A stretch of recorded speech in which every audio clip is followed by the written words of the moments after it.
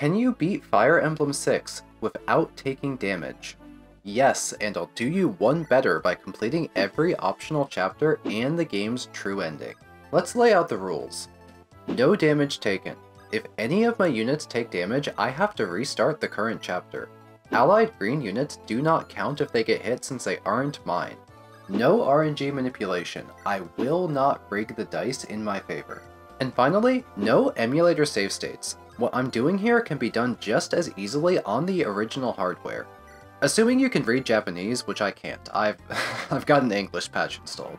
Chapter 1 kicks off with a bunch of aggressive axe fighters charging my position. My strongest unit right now is Marcus, who takes on the initial rush of enemies by hoping that they miss. In FE6, the enemy loses 1 point of damage and 10% off of their hit rate if your weapon matchup is favorable, and Marcus can utilize all 3 types of melee weapons. I can boost my odds by taking defensive terrain where possible, tacking on an additional 20% to my evasion on top of an extra point of defense, allowing Marcus to annihilate the first wave of bandits with relative safety. That's all well and good, but we need a better long-term plan. Marcus has way higher initial stats than any of my other units, but he barely gains experience and also isn't likely to gain any useful stats when he finally does gain a level. Now that the pace of the map is slowed down, I can start training up another unit with greater long-term potential, and for that I choose Lance, a character with excellent speed that translates into high evasion. On top of that, Lance can also become a paladin just like Marcus and get access to the full arsenal of weapons, allowing him to bring an advantageous weapon to any situation. My second bit of long-term planning involves working on support conversations. Certain units can befriend each other by holding hands on the battlefield for an extended number of turns, and they gain bonuses to certain stats based on their personality. This is another reason to rely on Lance and Marcus early on, as they can not only support each other, but they can also get boosts from some of the other characters that I already have. My goal is to stack up a hefty +5 defense onto Marcus on top of a generous +25% evasion to allow him to tank enemies for me. Lance is taking a more offensive angle, building up +4 to his damage while still having access to a bonus 25 points of evasion. All of this sounds great, but it isn't as easy as it sounds. I can only gain 120 support points per chapter, and it takes 60 to gain 1 support rank. Thankfully, they start with a free 20 to 30 points, but going forward, I'll need to be very careful to not accidentally build support with the wrong units in order to build up my intended supports earlier. I can already showcase the benefit of my partially completed support bonuses, moving Marcus and Alan nearby, allowing Lance to efficiently take out an enemy by himself in 1 round of combat, granting him his first level up. I'll be moving my units in formations like this for the entire game, since you need to be within 3 tiles of your buddy in order to reap the benefits of support bonuses. One of my overall goals is to tightly funnel my incoming experience the best I can to create powerful units that can take on hordes of enemies by themselves without getting scratched, so I won't bother training up the cheerleading squadron. Nor do I have any plans to use Roy, despite his status as the main character. Sorry buddy, you're kind of mid. Wolt the Archer has famously poor stats, so I have him fire off a couple dozen arrows at the boss as a joke just to see if he gains anything. I don't plan on training him for actual combat, and despite gaining a couple of levels, he's still bad. This didn't really have an impact on the run since Wolt barely attacked after this point, and I never again used any form of unethical or repetitive level grinding. Chapter 2 pits us against a mix of axe and lance fighters, which is a great time to mention weapon accuracy in FE6. More specifically, the lack of accuracy. While axes have a bit of a reputation for their terrible hit rates, cheap lances really aren't much better. My goal for a character like Marcus is to leverage weapon advantage to simply evade enemy axes and lances, and I can rely on raw defense for the far more accurate but lower damage swords. Marcus himself has excellent accuracy no matter which weapon I give him, since I can extract a healthy +20% to his hit rates from his supports once they're finished, and his skill stat is actually really high. I'm given a pile of new units for free, none of which I'm going to train.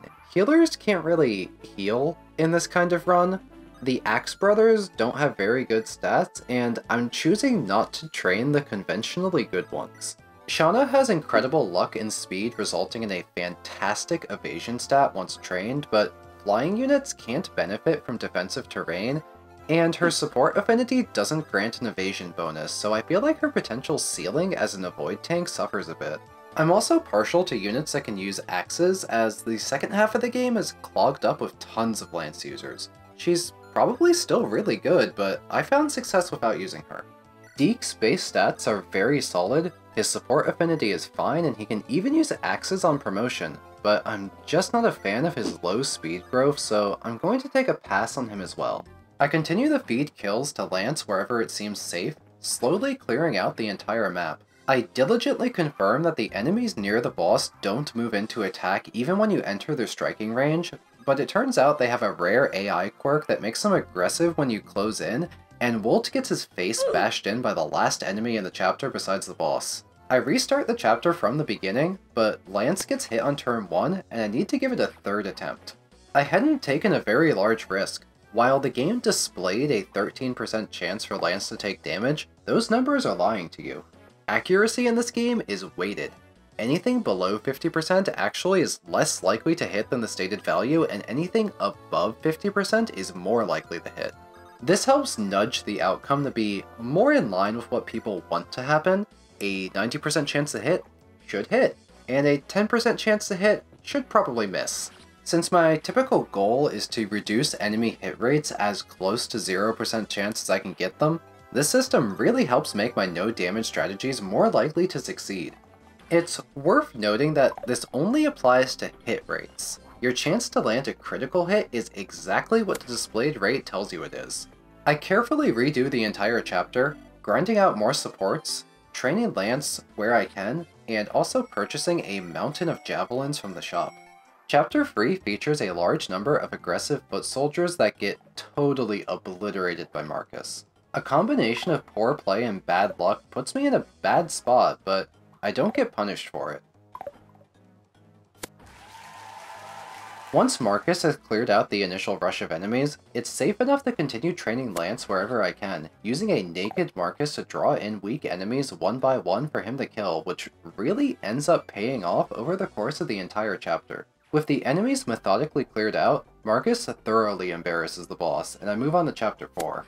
The main reason I spent so much time building up defensive supports for Marcus was to have a solution for Chapter 4, which attempts to run you down with a pile of fast, aggressive cavalry with mixed weapon types that are difficult to deal with. With a +4 boost to his defense, base Marcus has exactly enough bulk to take 0 damage from enemy lances, allowing him to take on large numbers of enemies at once, thinning out the incoming waves of horsemen to where my other units can mop up the survivors.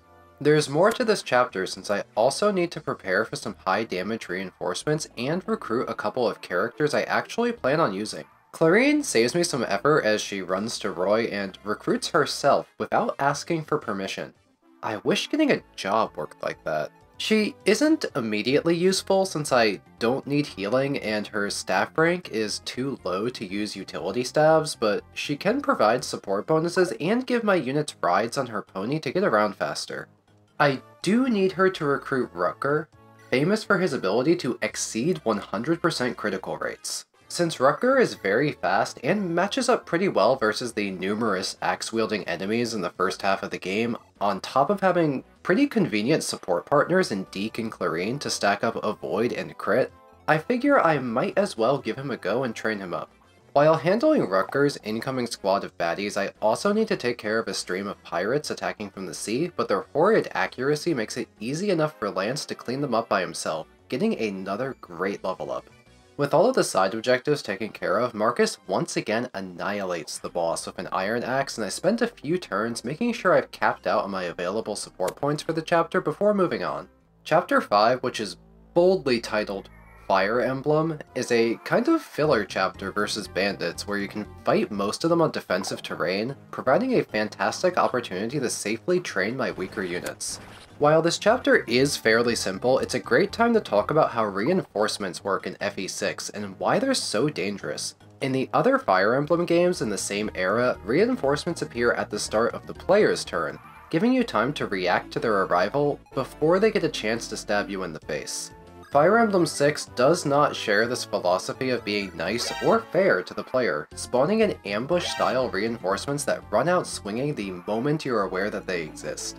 This is obviously a huge problem for me, so I heavily reference online guides and memorize the exact timing and placements of upcoming enemy reinforcement waves so I can fight them on my terms. Having taken out most of the enemies with Lance, I'm proud to watch him get a turn at taking down a boss by himself. He's rapidly approaching self-sufficiency, but he doesn't have nearly as much defense as Marcus, and Marcus still has a huge edge because he can use axes. Chapter 6 is another early game chapter I was seriously concerned about due to the column of enemies in the center that uses mixed physical and magical attacks. Enemy mages are extremely accurate and most characters by now have low to zero resistance, but the +5 defense bonus Marcus currently gets from his supports also helps with magic, and his excellent base resistance means he can take on mages with impunity, easily tearing through the entire enemy force by himself. A recruitable thief shows up during this chapter, but I just kill her without a second thought since you need to speak with her over 3 chapters before she joins you.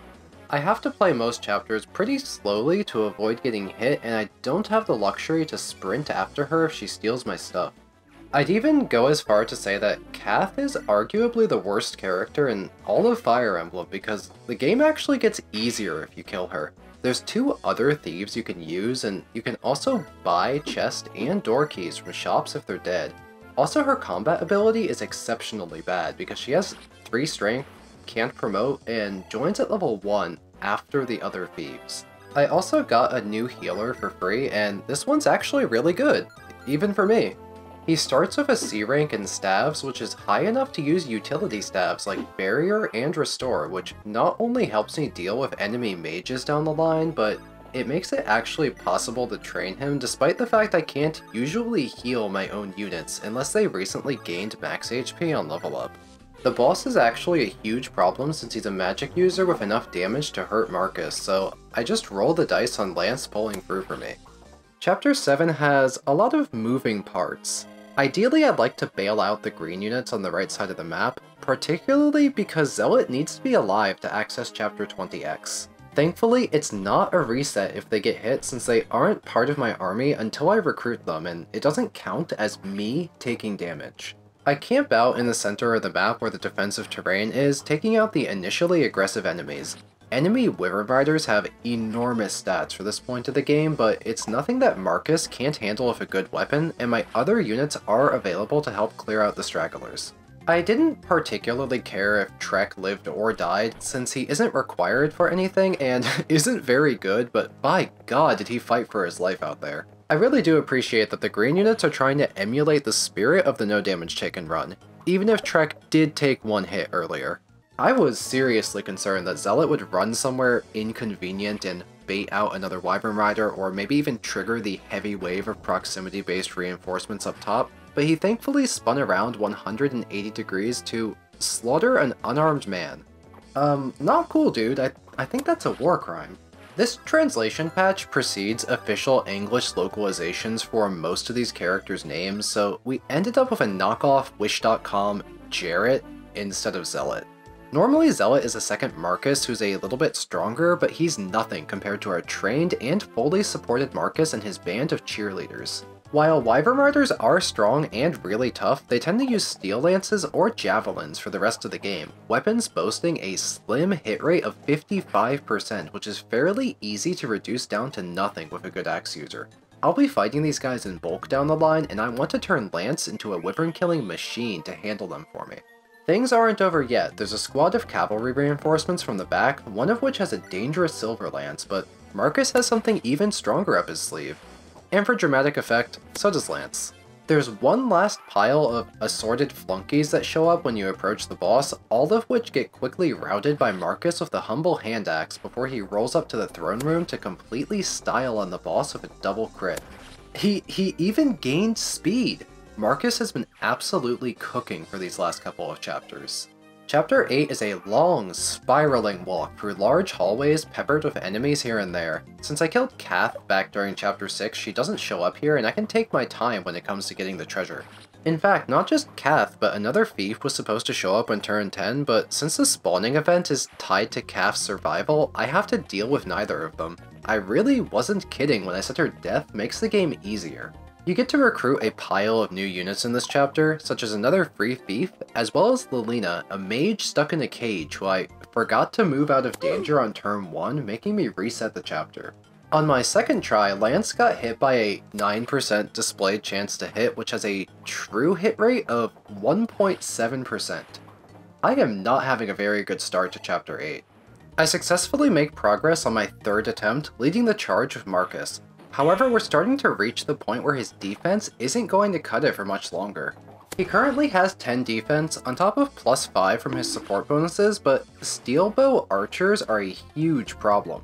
There's no advantageous weapon matchup versus bows for extra defense or avoid, and they have enough damage to punch right through Marcus. 3 more units appear in the corner, and they're famously kind of bad. Barf has potential to stack supports and become an invincible physical defense tank, but his awful speed means he'll never be able to kill whatever it is he's fighting, and leaving enemies alive is a liability. Wendy is even worse, and I feel like her low stats are self-explanatory.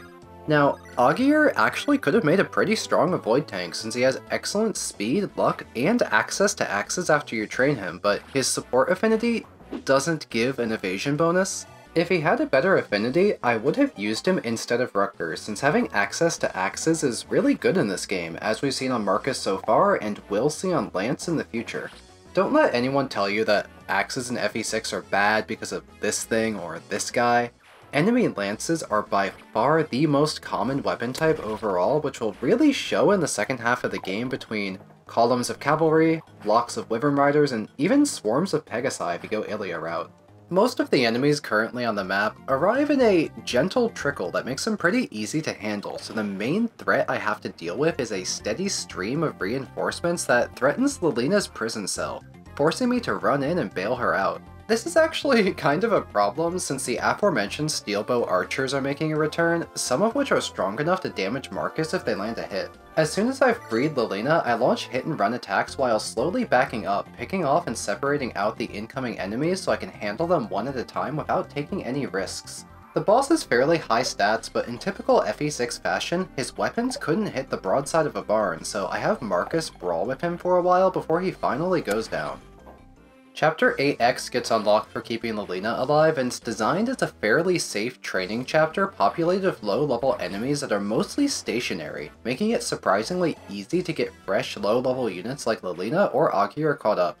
While the high number of axe units in this chapter make for good training material, at this point it's become clear that training Rutger is going to be a side project. His limitations in this kind of run have become painfully clear the more I use him. Being stuck fighting exclusively up close only with swords makes him too inflexible to truly shine, no matter how high his avoid and crit will be once he's a swordsmaster. While the era of Marcus carrying me will soon be replaced with the new age of Paladin Lance, I don't know if Lance can handle the entire game by himself without getting hit. He's gonna have a bad time with accurate fire tomes, long-range magic, status staves, hyper-accurate manikeets, and sand. I need to train someone equally as important as Lance. I need another high-tier unit that covers his weaknesses and can solve the ever-looming threat of late-game map design. That unit doesn't exist, so I'm going to train Lilina. Yeah, I actually think she's going to be better than Rutger. Claiming that Lilina can be better than Rutger is a unconventional, bold take that would likely get you involuntarily committed to a mental hospital. However, the specific circumstances of my challenge run occasionally requires unconventional solutions, and that solution is starting with a level 1 child with 4 points of speed. I swear this is going to work. If I can get my hands on a strong magical combatant, I can match up well against Lance's shortcomings, taking down both mages and manikeets, on top of dealing with long-range spells and even ignoring sand. I can have Lilina build supports of units that I'm already going to bring, so her cheerleaders won't have much impact on my total unit deployment. If I can crush FE8 without taking damage by using a bottom tier, I bet I can do it here too. Just abandon any sense of conventional wisdom and come along for the ride. I take out 2 birds with 1 stone by bringing along Saul to use the barrier staff on Lilina. Not only does this allow Lilina to brawl with the various enemy mages, something both Lance and Rutger cannot accomplish without serious risk, I also needed to start grinding Saul's staff rank, and this is a very productive place to be doing it. By the end of the chapter, Lilina has gained 7 levels and is considerably above average in terms of speed. Lance also delights me by gaining a point of strength when he finishes off the boss, which is almost enough to make me forget that my Rucker has gained 1 point of strength lifetime over like 8 level ups. Chapter 9 introduces Fog of War, restricting your vision of the enemy troops. This makes things pretty unsafe, particularly in a run like this, but I can greatly mitigate the problem by having Saul use the Torch Staff, which doubles as an opportunity for him to gain valuable experience and weapon rank. Thieves also make for excellent scouts since they have enhanced vision, so you're not in much danger from the unknown if you're careful. A couple of the enemy units are recruitable if you bring the right people to talk to them. Fur is essentially a gluten-free Rucker, and I don't really need another one, but I am happy to hire her on for the sole purpose of stealing her prize sword and giving it to Rucker because it has a 40% critical rate. Unfortunately for Shin, he wasn't carrying anything valuable enough for me to care, so I didn't recruit him. The Nomads are reasonably popular units to use since they're really fast when trained, but the late game route split is determined by whether you gave more EXP to Pegasus Knights or Nomads, and Chapter 20 on the Nomad route is kind of cursed, so I wouldn't really want to use Shin regardless. A fairly ridiculous number of swashbucklers swarm out of the ocean from turns 12 to 20, so I need to be prepared for literally 24 aggressive axe dudes. The last time I saw this many fans of One Piece was at an anime convention. The bright side here is that the horde of weak pirates makes for excellent training material, and Rucker has a good matchup into axe fighters, so I can have him camp out the beach and pick them off. I wanted to train Lilina as well, but she can only double the ones of steel axes, so I didn't get her as much EXP as I was hoping for. After cutting down pirate after pirate, Rucker finally gains a 2nd point of strength. He's completely capped on speed, and he's still in single-digit strength. I guess I shouldn't wait very long to promote him since he can compensate for a strength deficiency by abusing critical hits, and I'd really like for him to keep gaining speed and stack up more evasion. I figure it's maybe worth finishing off the remaining pirates beforehand while I'm still gaining experience from them, since that's going to dry up real quick once I promote and I might luck into some more strength. Which doesn't happen, so I just give up and promote him.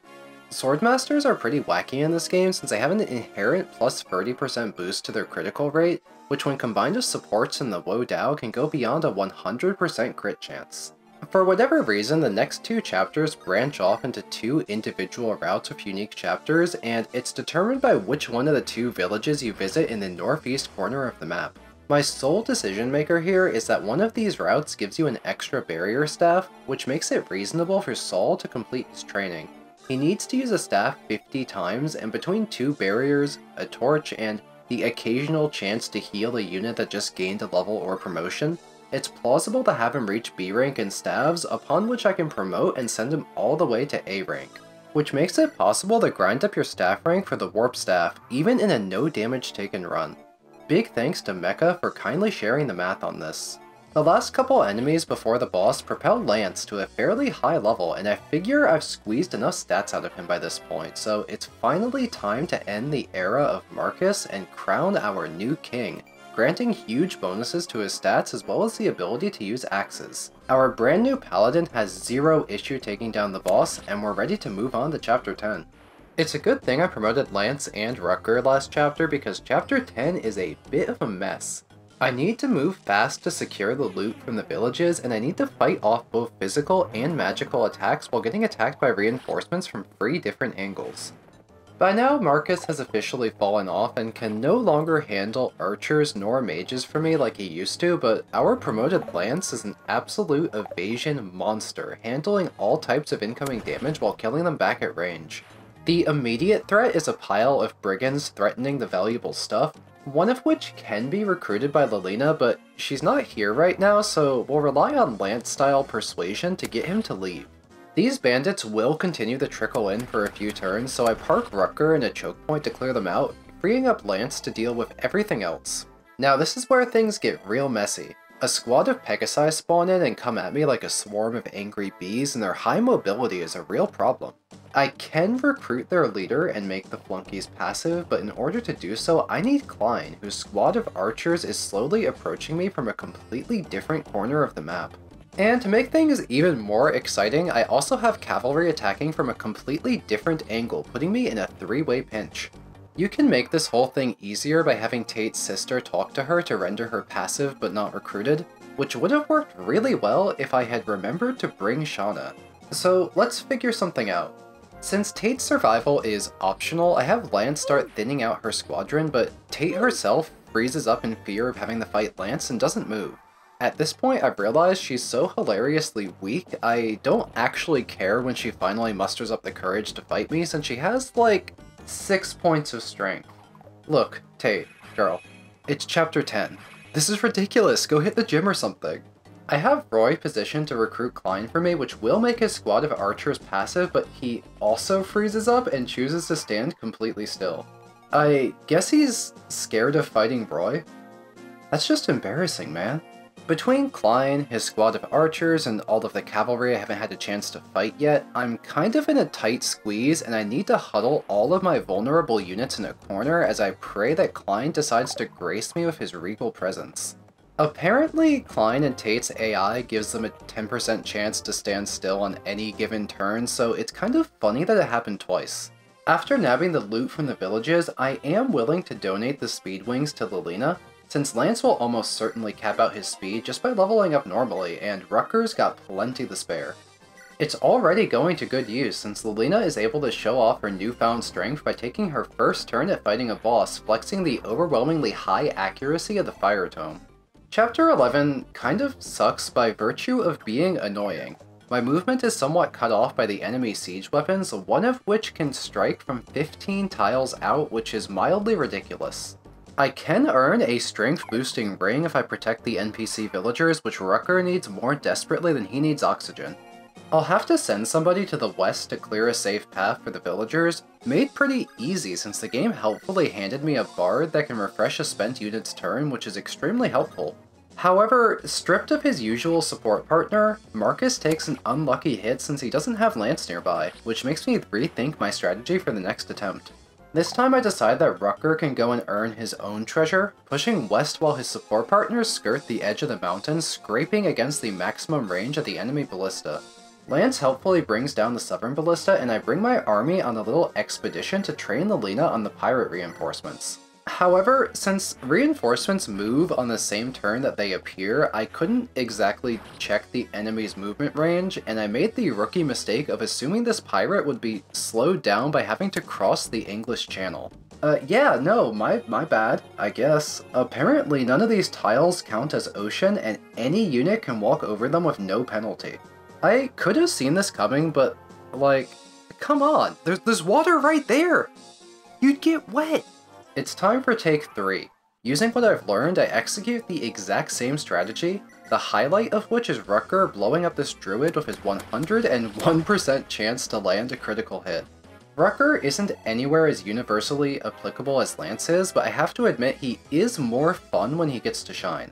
Once I've cleared out the enemies, I hang back and await the stream of reinforcements from outside the castle, which has exactly enough movement to go shoot Roy in the face. I am painfully aware that this no damage taken challenge is self-inflicted, but FE6 is going to make me go insane. After starting over and slogging through the entire map for a 4th time, I focus on training Lilina as much as possible on the stream of enemy reinforcements from the castle, earning me a truly excellent level up as a reward for my ongoing patience/suffering. Lilina's starting to become very powerful, and I'm really excited to make her my next promotion once I max out her level. Chapter 12 is actually fairly simple, but I can't waste too much time since you lose access to Chapter 12X if you spend 20 or more turns here. There's a seemingly annoying series of narrow, winding hallways that pelt you with spells and arrows, but it's nothing Lance can't handle. He's been an absolute beast for the last several chapters. What's truly exciting is that Lilina just hit level 20, capping off with one more amazing level up, and I go ahead and slam in that promotion, causing her stats to skyrocket. She's currently above average in terms of speed, even accounting for the speed wing, so we have been pretty lucky so far. Kaf is supposed to show up in this chapter to steal your crap, but I once again do not need to deal with her as I dance upon her grave. You can get her recruited in this chapter, but it's still kind of annoying since she spawns pretty far from Roy and immediately tries to take your stuff. There's also a recruitable shaman in a corner, but I don't really care. The boss is extremely dangerous since he has a very high hit rate of 125%, making dodging a fool's errand. On top of that, he also has like 26 defense. However, Manicheets can't strike back at range and are weak to magic, so our superpowered Lilina has no issue one-rounding an enemy that no one else can safely handle. It's looking like her training is really paying off. Now, I don't have time to kill all of the reinforcements for experience, but Rutger did get a chance to style on this oddly high-level warrior for a healthy chunk of EXP. 12X is a gimmick chapter with poor vision, telegraphed poison traps, a bunch of weak enemies, and a million treasure chests where only some of them are valuable. I care about my own safety more than I care about looting random antitoxins, so I decided to keep all of my units together and skirt the edge of the map towards the boss, using torches to scout ahead and stay out of danger. As a fun little trick, a druid hiding deep in the fog will attempt to snipe you with long-range magic, but Eclipse only has a 10% hit rate in FE6, so I'd be shocked if you managed to get hit by this. Rutger gained a point of strength after taking out said druid. Between this and a +2 boost from an energy ring I earned after chapter 11, he's finally building up decent strength, which he really needs because his supports don't grant any bonus might. I didn't manage to get all of the chests, but I did secure this gem worth 10k, which feels a little bit extraneous when I'm already sitting on a fat 50,000 gold. I do have a plan to eventually spend my money, but until then, I'm going to see if I can reach 6 digits. Lilina has started to casually one-shot unpromoted units, and she's taking out bosses in a single round of combat as well. While her support affinity does not grant an evasion bonus and I can't really abuse the weapon triangle, she's gaining so much speed that she might be able to start dodging regardless, particularly since her luck stat is on track to greatly exceed that of Rutger and Lance. The reward for 12X is the S-rank axe, which my Marcus can actually use, despite the fact that he joins with an E-rank in axes. Since it gives a +5 defense bonus, he has 20 defense after support, so I might actually be able to pull out Marcus for an encore performance if I find myself in a pinch. Chapter 13 can be summed up as cavalry spam, featuring aggressive formations of charging horsemen with more on the way as reinforcements from behind. Since most of the enemies use lances, we'll use our lance. It is. That joke wasn't funny when I thought of it, and it was even worse writing it down. An extremely good Wyvern Rider flies over and recruits herself. Melody is one of those characters who's unambiguously S tier on account of her high stats and fantastic mobility, but I'm not interested in her since Wyverns have a low speed cap, her luck stat is pretty terrible, and she can't utilize defensive terrain, so her evasion isn't actually very good. She can't use axes either. The enemy paladins have really hefty stat lines, but Lilina can take them out reliably even without any support bonuses. Once my squad of super soldiers has wiped out the enemy cavalry, I move everyone to cross the northern bridge since the southern bridge is guarded by siege weaponry. Unfortunately, I learned the hard way that exactly one tile of the entire northern bridge is within range of the enemy ballista. I spend the next hour painfully redoing the chapter exactly the same way before finally bringing over Lilina to take out the boss in a single blow.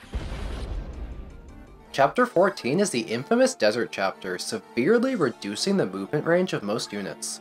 Making things much worse, my vision is also restricted by the sandstorm, and I'm also under a time limit in order to earn access to 14x.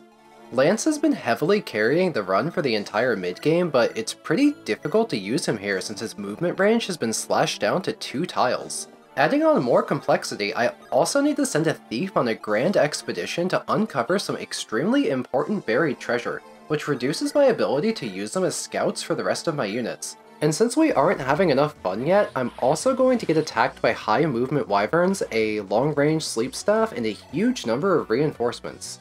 The wyverns in this chapter operate under a proximity aggro system, closing in to strike once you're within 2 turns of their movement range. By looking up their starting positions and very carefully counting tiles, I can bait them out individually, letting me safely take them down before they fly past me and kill someone. Since Lance doesn't need to move very much to accomplish this, he's a great candidate for wyvern slaying. At the same time, I also have Lilina carefully draw in the second pack of wyverns from the other end of the map. However, taking too long to clear out the flyers can easily get you overrun by reinforcements, and it's difficult to get Lance back in position to fight them. This is where Rutger gets to shine, holding off an entire flank without a single support bonus, but the south side is threatening to spill over and take me out. My saving grace is my overpowered Lilina. Magical units take 0 movement penalties on sand, so she can run back to help clear out the waves of brigand reinforcements while I wait for Lance and Rutger to get in position to hold them off on their own. Honestly, I'd be helpless without her since I still need to clear the chapter under a time limit, and she can lead the charge through the sands, easily taking down enemy mages, while also being my only unit that can handle Manicheets reliably. The most important item in this chapter is the Warp Staff, which I will be using to bypass specific chapters. There's also some very valuable stat boosters floating around, in addition to the Silver card, which grants a 50% discount in shops, which means my 60,000 or so gold now has twice the purchasing power.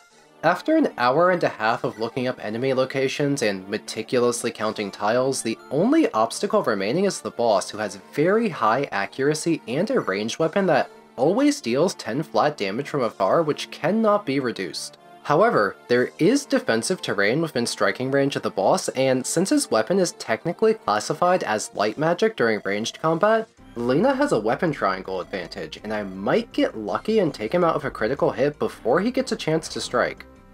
Unfortunately, God hates me. This has been the most difficult chapter so far, and I get the unique privilege of doing it again. My second attempt is cleaner and less risky. I aggressively use my flying units as taxis to reposition my low mobility units, setting up Rutger and Lance to camp out where the reinforcements spawn within range of support bonuses. After an hour of careful play, I once more roll up on the boss and Lilina lands a huge critical hit to take him down for me, finally freeing me from this chapter. 14X is a truly awful chapter. The boss and his flunky snipe at you with long-range magic, and the floor will sink into the water if you don't run quickly enough, while enemy pirates and berserkers come at you like a swarm of deadly sharks. However, I've been preparing for this since chapter 8. Saul hit B-rank staff back in chapter 13, and I got a second guiding ring at the end of chapter 14. It's time to promote Saul, boosting his magic stat considerably and granting him an A rank in staves. I then break out the brand new Warp Staff, and Saul has just enough range to teleport in Rutger, and I refresh his action to send in Roy on the same turn to clear the chapter if Rutger can take out the boss. Since the boss currently has his bolting equipped, he can't strike back at close range, and Rutger has a powerful mix of damage, accuracy, and crit with the S-rank sword equipped. Not only does he get a point of strength for killing the boss, but Lance was able to pick one up as well on a stray enemy, a series of good luck that makes me feel a lot better about having to redo Chapter 14. Chapter 15 has one essential item I need to move fast in order to secure, the Hammer and Staff, which allows me to repair damaged items back to their maximum durability. Not only can I use this on legendary weapons, all of which I need to obtain in order to access the true ending, I can also use it to repair the Warp Staff, which normally only has 5 uses, of which I've already used 2 to clear 14X. However, there are brigands heading for the village, which is also guarded by a dense enemy formation of very accurate mixed weapon types that are too dangerous to run blindly into. I simply do not see a safe way to deal with the threat quickly, so I do it the unsafe way, crossing my fingers and letting my favorite child stand on the fort and solo everything. She can even recruit the most dangerous of the brigands. Normally I just kill him for EXP, but I'm in dire need of more hand axes for Lance and I want to rob his inventory. The other main aspect of this chapter is a ridiculous quantity of cavalry reinforcements which burn through Lance's stash of hand axes and propel him to an A rank in axes, which is kind of impressive since he started all the way back at E rank when he became a paladin. While normally very good in a typical playthrough, I almost forgot to mention that I recruited Percival, since I don't need another paladin that's currently weaker than my extremely well-trained Lance. You only really need a few primary combat units, and I'm even starting to run out of use cases for Rutger going forward. His restriction to close-range combat is really limiting at this point of the game, and Lilina has become the primary boss killer as far back as Chapter 10. If you have a ranged weapon, you can strike the boss from some mountainous terrain with a plus 30% evasion bonus, so he's a complete joke. Chapter 16 has quite a number of mages to contend with, which Lilina can handle, but some of them are using long-range magic. The game has given me some new tools to handle this, such as a pre-promoted sniper who can shoot from 3 tiles out to take out the bolting mage. I also now have a Maneki of my own who comes with an enormous plus 20 boost to her resistance, but using her offensively is quite restrictive since she can only attack 30 times over the course of the entire game. The real problem to contend with is that unlocking 16x requires one of the enemies, General Douglas, to survive the chapter, but you can't recruit him to your side, and he is not only aggressive, he also charges at you the entire time. You can attempt to run in circles so he doesn't catch you, but I have a better plan. Engage Operation Door Stuck. His AI is programmed not to attack your bard as he is secretly the missing prince Douglas has been looking for, so you can physically block Douglas using a pacifist human shield if you can find a one-tile choke point to trap him in. I let Lance brawl with Douglas in order to lure him into the treasure room, very nearly killing him in the process, after which I escape and slam the metaphorical door. However, I moved my units so far back during the process of luring Douglas into the room that I got jump scared by a surprise bolting reinforcement that hit me at the furthest tip of his striking range, so I need to do everything again. I move more efficiently on my second attempt, sneaking in a cheeky treasure chest before clearing the room for Douglas to move into his new apartment. It's kind of like visiting the tigers at the zoo. The only thing separating us from Mortal Kombat is a single layer of Bard. The next order of business is the typical reinforcement spam. A thief can spawn here, which would be a huge problem since I can't lure him to the eastern treasure room where I am while the door is closed, but he doesn't spawn if you have either recruited or killed Kath. The combat reinforcements are pretty numerous, but easy to deal with since Lilina can tank the mages, simply evade the steel axes, and the accurate powerful mercenaries can be killed at range during my turn as they perfectly queue up, taking turns standing in front of Lilina and waiting to die. The boss is easy to deal with since he has really terrible accuracy, but I don't want to end the chapter until I get all of the treasure. I let the tiger out of his cage, drawing him close before giving him the loop, making him run in circles as he attempts to chase down Lance. Once I reach the treasure room, I have Lance drop off his passenger and I once again shut the door, keeping Douglas locked out as I rob his personal belongings. It's difficult to quickly describe how much of a nightmare 16x is. Half the tiles on the map are unsafe and can be randomly targeted by arrows of light. Plus, these dangerous columns are completely unmarked. There's also a dizzying array of long-range magic to contend with. To break it down, there's 3 bolting tomes, 2 purge tomes, and these guys can run at you, a silent staff that can also run at you, and a 15 range berserk staff on the boss. My Lilina currently has 22 res. The stronger magic hits around 26 or 27, so if I top her off with a barrier staff every 3 turns, she can outlast the siege weapons until they break after 5 uses. However, this is where I learned that the enemy staff users hold their fire if they have a 0% chance to hit, giving me a false sense of security regarding the range of the berserk staff, when Lance had a public meltdown in the middle of a Walmart. Starting over from scratch, I clear out the initial threats with Lilina and bring up Saul to assist with his warp and restore stabs, which is how I learned that the silent staff sage can and will start moving in order to shut you down. Thankfully, this map has 0 time pressure if you know where the traps are, and I'm able to exhaust the enemy silent staff by holding my position. I'm going to end things quickly with a gambit. With silence out of the way, I top off Lilina's barrier one more time and I have exactly enough range on warp to skip ahead and teleport Lilina in range of 4 siege tomes and the boss.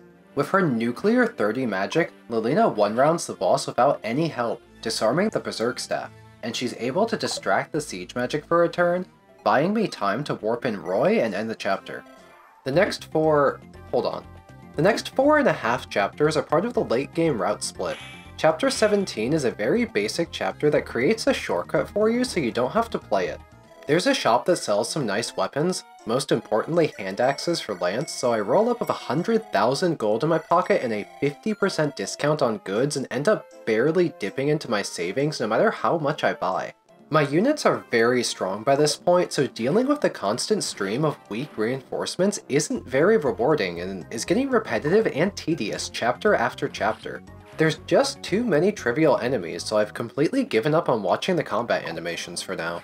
The main highlight is Lance getting S rank in axes, completing the trifecta of melee weapons as Lance attains a transcendent mastery of all weapons known to man.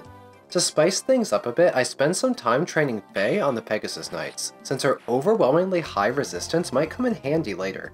She gains levels quickly, but by the time I'm done, she only has 12 uses remaining on her Dragonstone, so even if I do find a use case for her, she won't last very long. I accidentally left Marcus in Ballista range, but he took a 0 since he was holding the Armads. I guess Marcus doesn't fall off after all. I'm still excited for the day that Lilina caps out her speed stat, but she doesn't feel like gaining any stats today, it seems. Chapter 18 is covered in a dense forest and a series of rivers that make it difficult to traverse on foot. You also need to weather attacks from a large number of enemy flying units that bypass the rough terrain while also contending with long-range threats like enemy ballistas and a charging Berserk Staff Priest. This is all surprisingly manageable if you don't put yourself under any form of time pressure, since the wide swaths of defensive terrain let you take any fight with an avoid bonus. I am playing far too slowly to secure the loot, but I don't particularly need it since I'm rich and my units are very strong.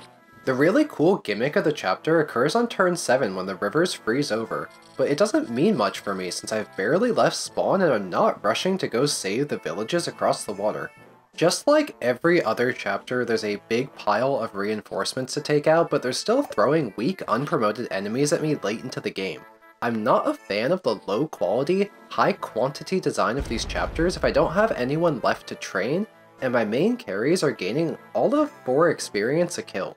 The boss hits a 29 with his Purge Tome, so I get some great use out of Faye by having her tank it for me with her enormous 33 resistance, and she obliterates him in close combat afterwards, taking me down to 8 uses left on my Dragonstone. I think the person who designed Chapter 19 should probably have to go to prison.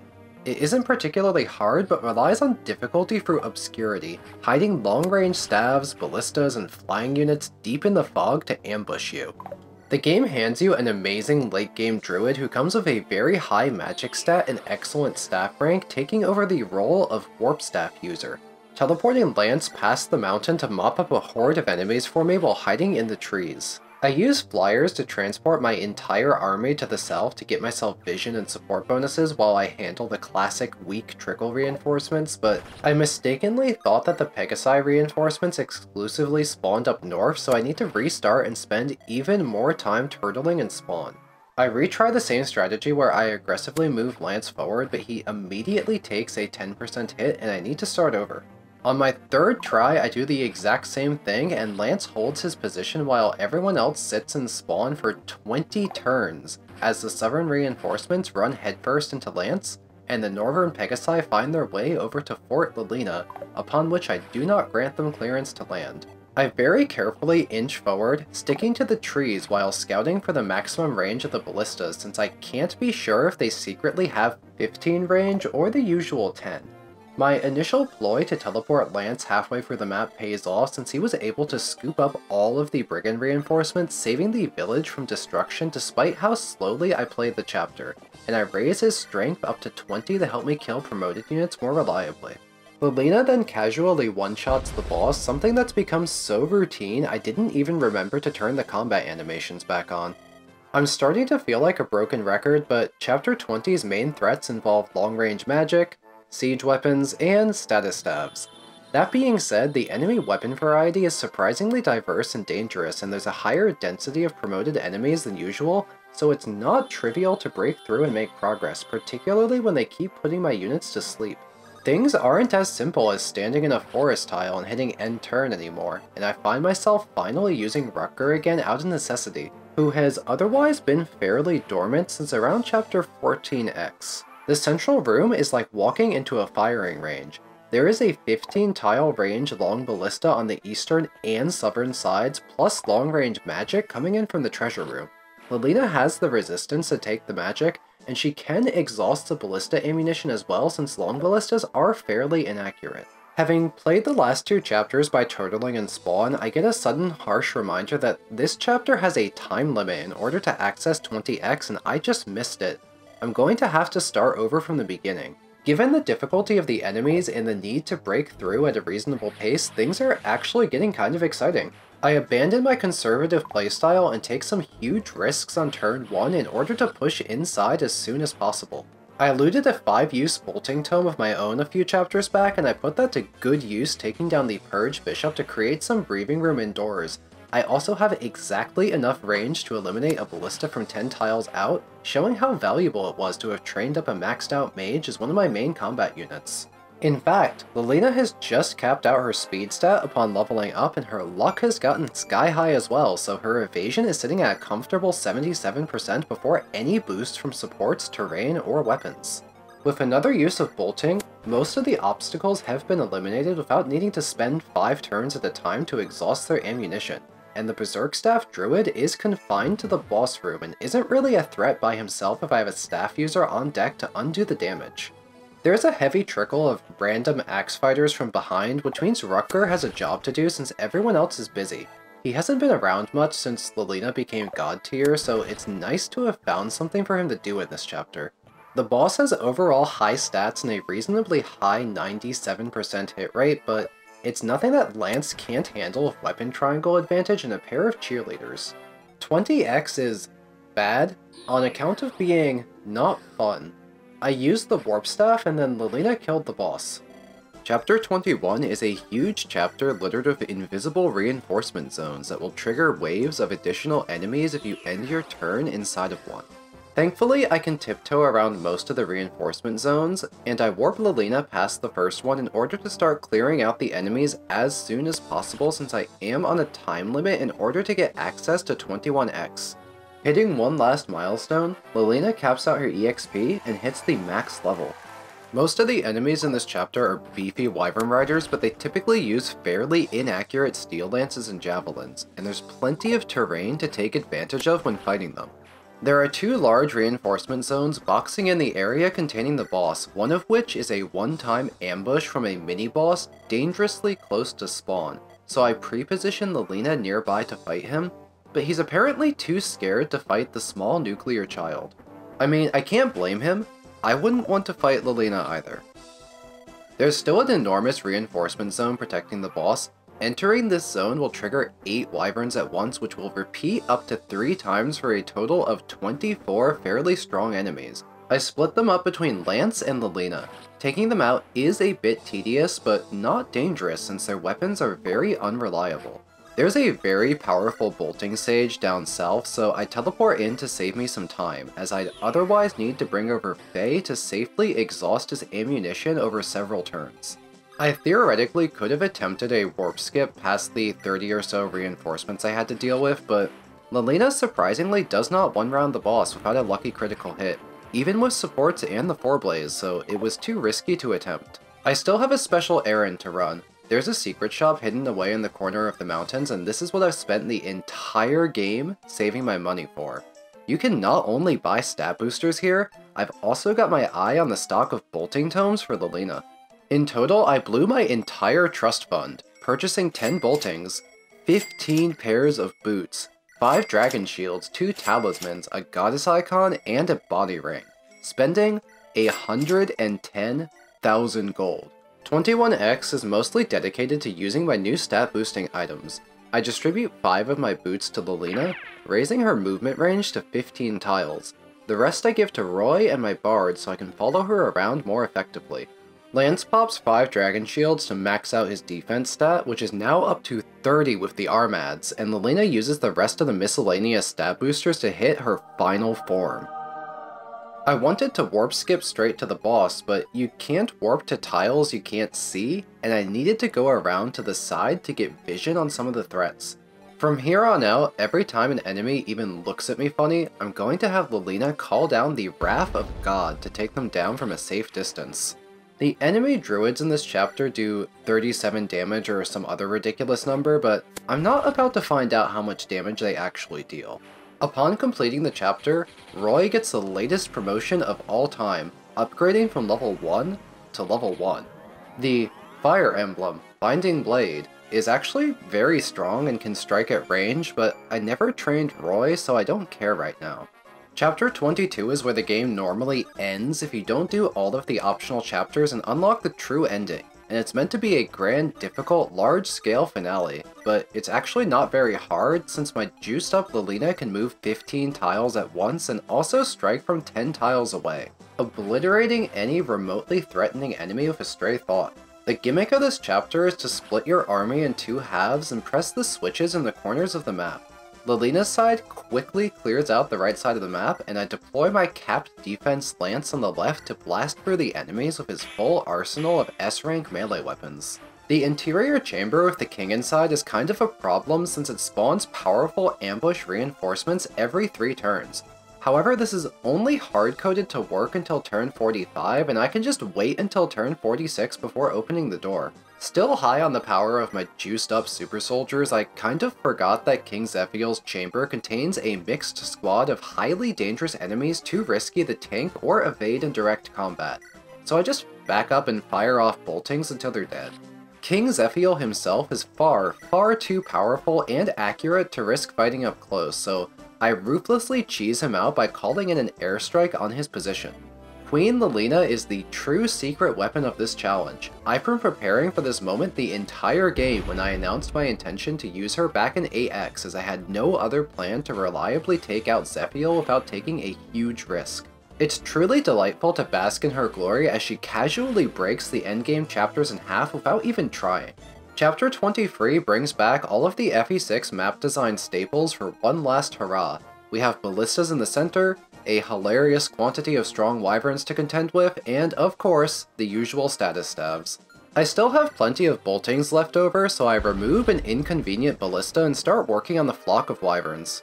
As a way to help you kill wyvern lords in chapters 21 and 23, all of the S-rank weapons deal triple damage, and with the game more or less over by this point, I have Lance go sicko mode with the Armads, dealing over 60 damage a hit while flexing 30 points of defense just in case they manage to sneak in a hit on him. The elite squad by the boss is surprisingly difficult to crack. The boss has a 35 damage bolting, plus her druids have enormous magic stats of their own which they use to throw sleep and berserk stabs at me. I toss a couple more uses of bolting at the snipers to pare down the enemy to exclusively magic users, and I move up Faye for her moment of glory as the bolting tome fails to damage my invincible chicken. Faye not only storms for the ranks of the enemy druids, she also proves to be my best shot against the boss whose ice spell cannot pierce Faye's fluffy exterior. I'm down to a single use left on the Dragonstone, but Faye has done a great job. She's earned herself a pat on the head and can sit out the rest of the game. Chapter 24 is a place to showcase the culmination of my prep for the endgame. And by prep, I mean Lilina. Every single enemy is a Manakete who are far too accurate to risk taking on in close combat, but my hilariously overpowered child can take them out from range without even using an S-rank weapon. To progress in the chapter, I need to have Roy seize the thrones like 8 times. This is why I gave so many pairs of boots to Roy and Elfin. I can sprint ahead of Lilina, refresh her turn to take out both guards, and then Roy can roll up to the throne. Since the Binding Blade is triple damage versus dragons, I can actually let Roy meaningfully fight for the first time since chapter 4, chipping down the mini-bosses to bring them into one-shot range for Lance to clean up. And since this chapter is extremely repetitive and overall poorly designed, I repeat that exact sequence of events 7 times in a row because every single room full of dragons is exactly the same. I do get chased by reinforcements, but they don't have a hope of keeping up. My kill squad is moving in 15 tile increments. The final Manakete has considerably higher stats and more chest hair than the previous 24 dragons. However, despite building up his power for the last 1,000 years, he goes down in a single blow from a 14-year-old child. That's the beauty of Fire Emblem right there. We're entering the final showdown versus the Demon Dragon. This chapter is where the budget seemingly went dry, as it's the shortest and easiest final chapter in the series. There's no need for tricks, the final boss doesn't even strike back at range, because they want you to fight her with Roy even if you didn't train him. Lilina applies some chip damage with the Foreblaze, and I bring up Roy to finish the job since the Binding Blade does insane damage no matter what your stats are at this point. After refreshing Roy's action, I go in for the final blow, completing Fire Emblem 6 without taking a single point of damage.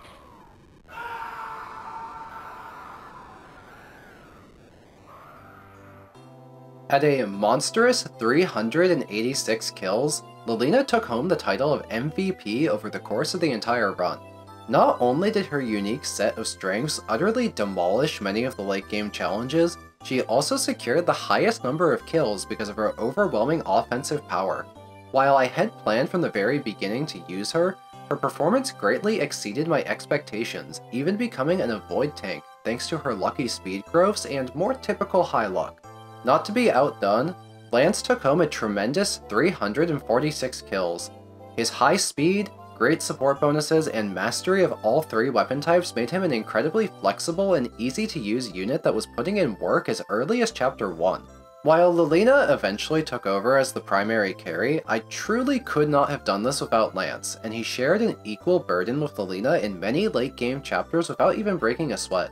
Rutger comes in third with a much more modest 125 kills. While I don't want to downplay his useful contributions in the mid-game, he was unexceptional before promotion and more or less vanished during the home stretch since I didn't have any further use for a one-range sortie. Rutger is ultimately just okay on normal difficulty.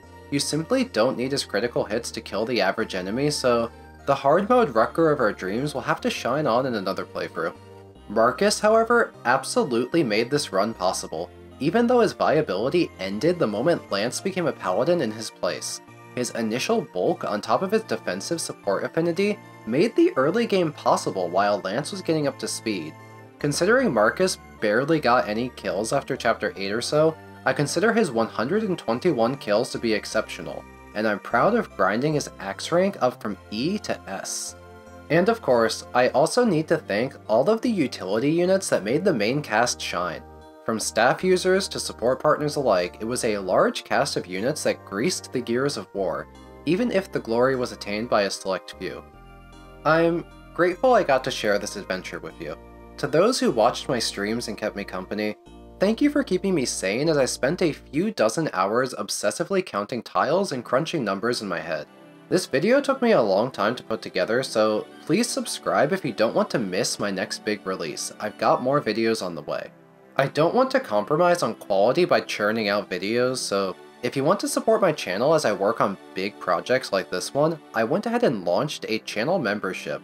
It doesn't do much, but you can post a little picture of a shark in the chat when I stream, and I'll chant your name 3 times in front of a dark mirror every single night at 12 AM. Either way, thank you for watching all the way to the end. I hope to see you again soon. Cheers.